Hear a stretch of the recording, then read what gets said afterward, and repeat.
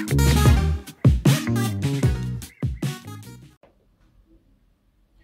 guys, welcome back to Tango and Rakia. Today we are going to be speaking about how to manage money when you are traveling abroad. Our main idea today is to show you not only how to save money when you are traveling abroad, but also to avoid unexpected and unnecessary expenses. For example, maybe you didn't took insurance and then you end up breaking up your leg and then you will have to pay a lot of money for that. Or you didn't weight your suitcase, so then you end up paying a lot of money at the check-in. So that are the kind of things that we are going to discuss today. The first thing that you need to consider when you are preparing for a new trip is to do budgeting. Which are going to be your priorities in this particular trip or travel? For example, a couple of years ago, we went to Bali. And of course, when you go to Bali, you want to go to the best hotel with all the spa and the wellness and the luxury and the big breakfast and amazing dinners. So in that case, we were going to put a lot of our budget in the hotel. Because beside that, we were going to be walking around, going to the beach, or just going to eat street food. So it didn't make any sense to save a lot of money to go to museums or to take a boat trip or anything of that. So in that case, the budget went to the hotel. But let's pick another example. A few years ago, we went also to Lisbon. And in that case, we were not really caring about the hotel, because we knew that we were going to be walking a lot, going to a lot of museums, going to restaurants. So it didn't make too much sense to spend a lot of money there. So in that case, we saved a lot of our budget for museums, restaurants, and so on. Instead, we stay in a normal hotel, 2-star, just 2 beds, single bathroom, and that's it. Single bathroom, and that's it. So, as you can understand, you cannot always decide the budgeting if you don't understand what you are going to do in your specific destination. For that, always do, first of all, your primary goals, what you want to do on your holiday. Once you have decided what you are going to do on your holidays, you need to start to prepare a list of things that you are planning to do. Going to a museum, going for a boat trip, going for a fancy dinner, going to buy souvenirs, to do some food tour. Write down a list of things that you want to do.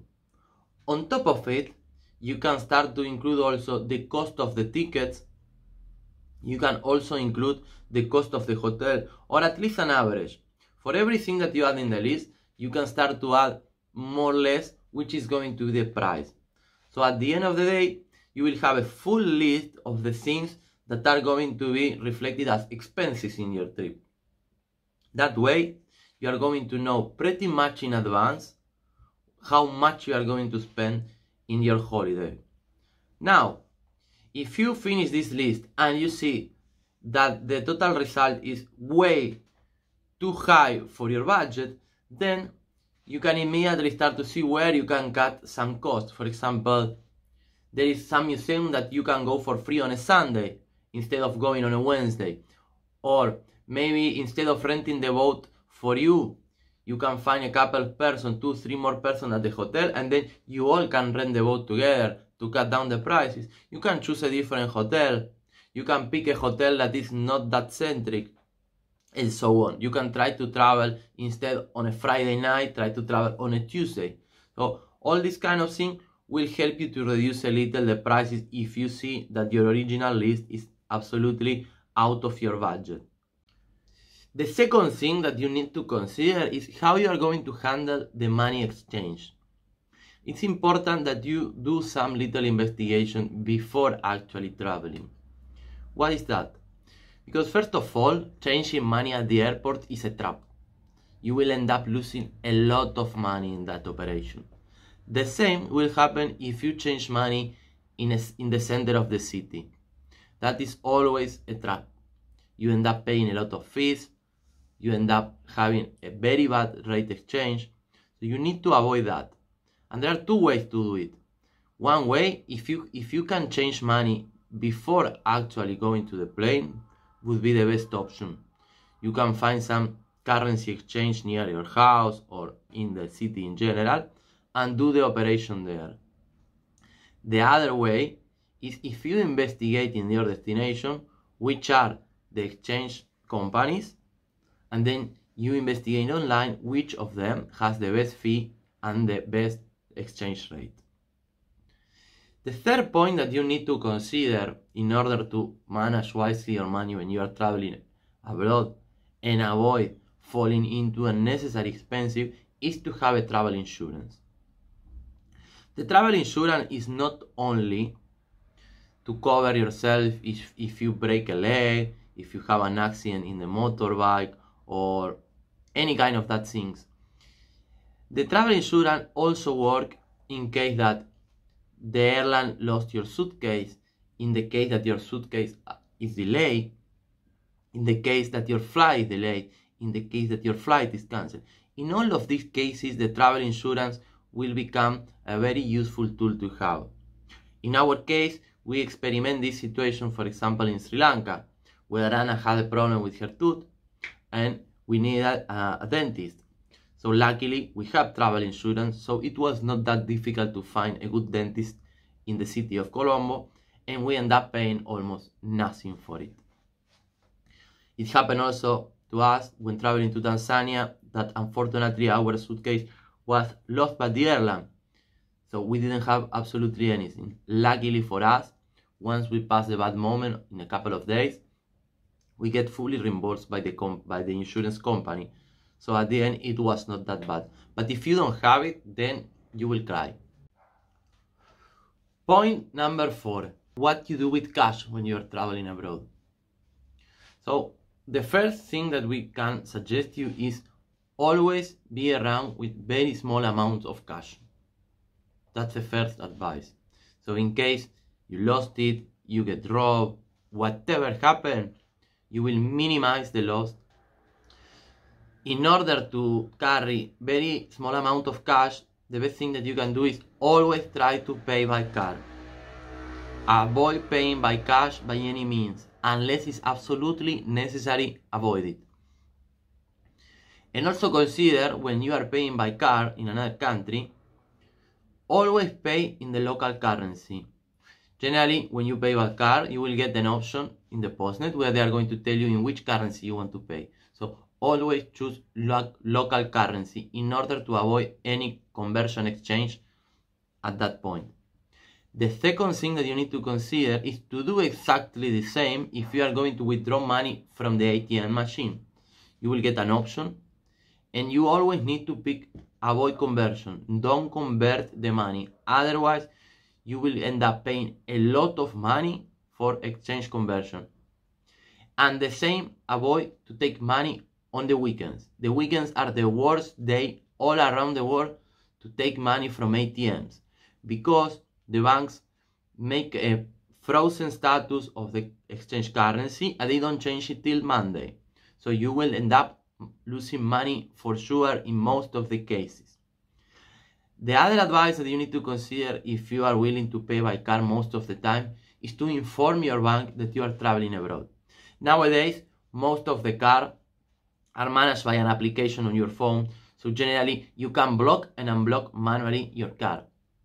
Nevertheless, we always suggest to inform the bank, because it happened to us many times that we travel abroad, we try to use our card, and the bank thinks that that is a suspicious activity and they cancel the card.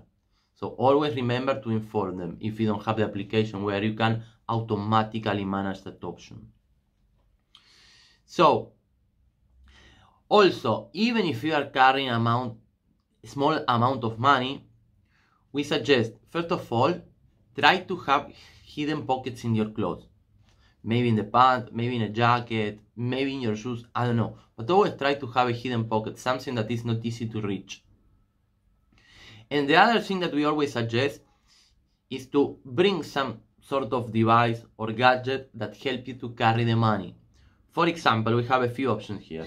This one, we always use it when we go to beach, generally. As you can see, it looks like a normal box or bottle of sunscreen. And then you open it. it's a little difficult. And you can fit stuff here. Of course, it's not super secure, but it's pretty much dissuasive if you are in the beach. The other thing that is more common, widely known, is the belt. This belt is very easy to use.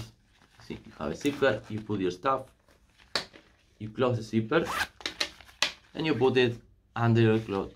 Of course, this is not very practical if you need to start taking money on the street, so this is kind of something when you have the big bills and then you go to bathroom or to some, let's say, not crowded place to take the money when you need it.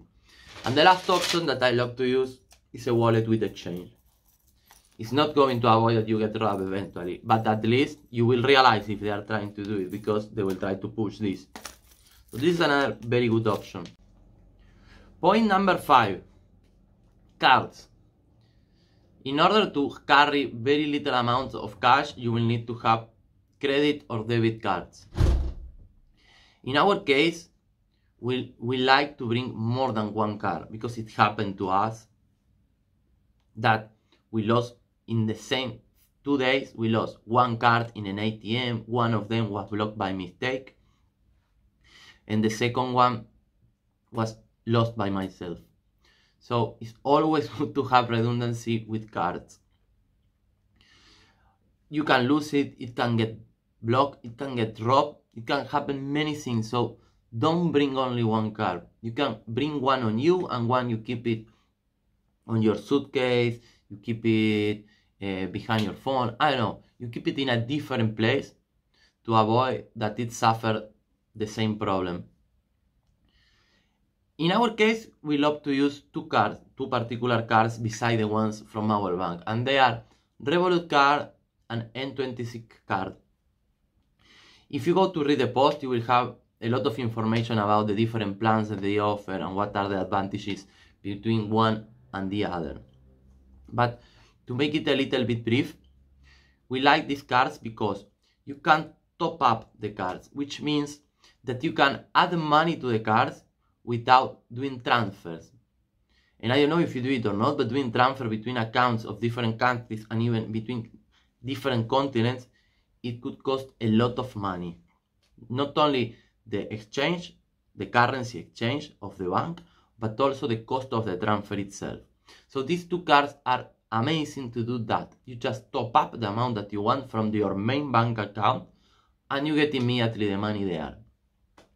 The other advantage that they have is that they have a lot of ATMs that allow you to take money with these cards without having to pay any sort of commissions.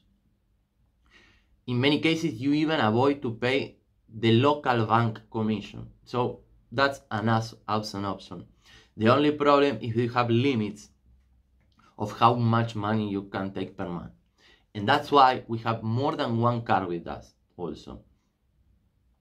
Then they have the application that you run from the phone where you can block the card, unblock the card, control your expenses, change money without cost from, let's say, from euro to dollar.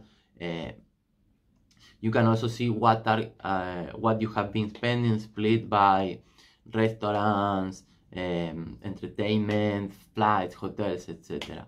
So they are very useful, and they have different plans. You have the free ones for both of them, then you have some of them call it platinum, metal, they are the names in Revolut.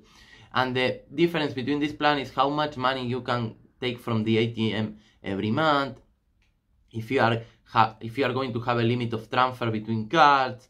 For example, the highest plans from Revolut, they include a travel insurance for flights, if the airline lost your suitcase like it happened to us. They have insurance if you bought a telephone today and it gets broken in the first month, then you also have insurance. So this insurance covers a lot of things. So they are pretty much good, and you could consider it if you are willing to have some of these cards. But again, if you want to get a full detailed explanation of which are the benefits of Revolut and N26, don't forget to visit our blog in www.tangoandrakia.com, and there you will have a very wide explanation of it. It's important also to consider, at least for us, some applications that have centralized alternatives to manage everything that is related to money and expenses during your travels. For that, we love to use two applications. One is called Spendy, and the other is called Trip Budget. Both of them are free. You can install them in your phone, and from there you can do a lot of stuff. But the one that I like the most is that you can set up a budget for your trip, and from there it will start to discount every time that you spend money. So you will have a full control of in what you are spending and if you are still sticking to your plan or not. So it will be easy to apply some correction on the spot without waiting to the next month to realize that you spend way much more money than you were expecting. And the last thing that I forgot to mention about managing cash is that on top of everything that I told you before, it's always a good practice to not carry all the money in one place. Don't put all the eggs in the same basket. So if you are traveling alone, maybe you can use some small change in your pocket, another part of the money in the belt or in the wallet, and keep another amount safe or in the suitcase or inside some other pant in the room. If you are not totally comfortable with leaving stuff on the room because you are staying in a hotel or something, try to leave something in the reception, maybe a closed box or something, so they keep it for you. So these are some advices.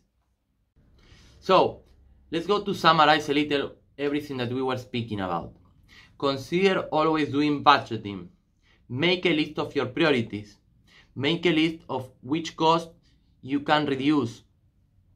Make a list of the total cost in your budget and see if it is enough for the budget that you have allocated for that travel. If not, try to reduce costs from somewhere: hotel, flight, museums, restaurants, etc.